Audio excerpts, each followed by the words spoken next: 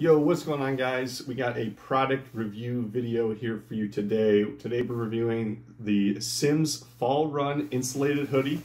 This guy right here. We're gonna throw this guy on and then we'll get into the reviewing. So to properly review this jacket, I kind of wanted to look at how Simms kind of advertised this on their website. You know, what kind of things were they pointing out? How are they selling this to the customer? Like I said, I've had this jacket for about 1 or 2 months now. I've really loved it personally, and I'm going to break down kind of why and whether or not I think they advertised it properly. So kind of here in the product overview, it goes on to say, the perfect 3-season jacket, both on and off the water. The lightweight Fall Run hoodie packs a heavyweight warmth to mass ratio for less bulk under bibs and waders, worn alone or paired with waterproof or breathable shell. I don't own that, so it doesn't really matter there. It's extremely compressible. It's the ideal layer for stowing in your day pack or sling pack. And so the first thing that jumps out to me is it lives up to the advertisement or claim as a perfect 3-season jacket. I got this about 2 months ago, and in Montana, that's still winter, even though it's March. So I've been really enjoying wearing this out on some cold days. With other layers underneath, I'm not wearing this just by itself on those super, super cold days. But it doesn't say that it's meant to be, nor do I think anyone would assume it to be. But it is great as an extra layer, especially being an outerwear on days it's not raining.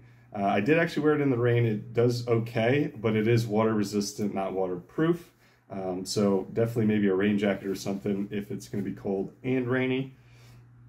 So, and on some of those warmer days, like the 40s and 50s, I've kind of found that it's kind of a temperature stable product. I don't get super, super hot in it. And I can still wear it comfortably without like sweating my butt off when it does get a little bit warmer, which is super nice for days here in Montana. We have days, especially early spring, late fall, where we have huge swings in temperature where it starts off, you know, below freezing and then gets up to like 60, 70, 80 degrees during the day. Now, obviously you're not gonna be wearing this at 80 degrees, but can kind of take you through that morning, and then as it gets super warm in the afternoon, you take off the layer, which comes into the next thing, the heavyweight warmth to mass ratio. And again, this is something that I think they advertised well on those days where there is a high swing and you need to take it off. It's a super compressible material. I wore this out shed hunting. We started off in the morning. It was super, super cold. I wore this over all my layers. About halfway up the mountain, super, super warm, sweating. Well, not quite, but I was going to. So to prevent that, took it off. I threw this into my backpack, and I don't even like have like a hiking pack or a framed pack. I just have like a frameless backpack, and I was carrying a spotting scope, you know, my lunch, you know, a big thing of water, and compressed it down, threw it in there, still comfortable, and was able to fit it all into the pack without, you know, tearing anything or whatnot. So, and when I'm fishing, this is perfect because I wear the Umpqua chest pack with the backpack feature, and I've done it before. It's super easy to just fold it up, throw it in the back, and then just carry it out when I'm done for the day. So very, very comfortable underneath the waders too. It's not super thick, compresses nice underneath there. There's not a lot of bulk, and haven't run into any issues there. Some of the features on there, I love the zippered pockets, and they are warm pockets. They do have a felt liner in them. Super, super warm pockets. Plus I love the zip feature because I put a lot of stuff in my pockets. Plus when I have my phone, it's super easy to just put my phone in my pocket underneath my waders so it doesn't fall out into my waders and you end up with like a phone down by your ankles and then you have to like dig it out awkwardly. We've all been there. Don't lie. Don't lie. We've all been there. So some other stuff that people might be interested in, there's a lot of recycled materials in it if that's kind of something that you're looking for in a product. I'm just looking for good products, but it is nice that it's not horrible for the environment either. Again, this is a water resistant product. It is not waterproof. This comes in at $149.95 retail.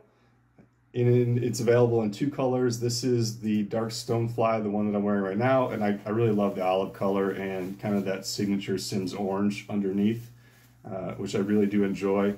Plus I I have a lot of black stuff, so I didn't really want another black one. But it does come in black if that's your thing. Both are dark colors, so in the wintertime, absorbs a lot of sunlight, keeps you warm, all good there. I will say my biggest complaint with this jacket is the hood.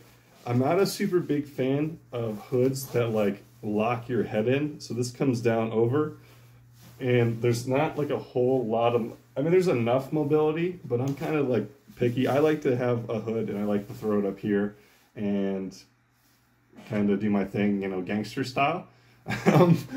Not really, but I don't really enjoy having the hood that far over my head. I really love having good peripheral vision. So I kind of get away with it by wearing a hoodie underneath, and then I don't really put the hood up on the jacket. I just put my hoodie hood up. So that's probably my biggest thing with the jacket, but I think that is something that's going to be kind of common with most kind of puffy style insulated hoodies. So I don't think you're really going to be able to get away from it there. I think the price is fair, definitely, and so far it's been a durable product. The other thing I will say is I did wear this out in New York. I was doing some pike fishing, and it's not so much an issue here out west where we don't have a lot of prickers and stuff, but I did walk through some prickers and stuff that cut up my legs, and I could see that being a detriment to this jacket and just absolutely shredding it.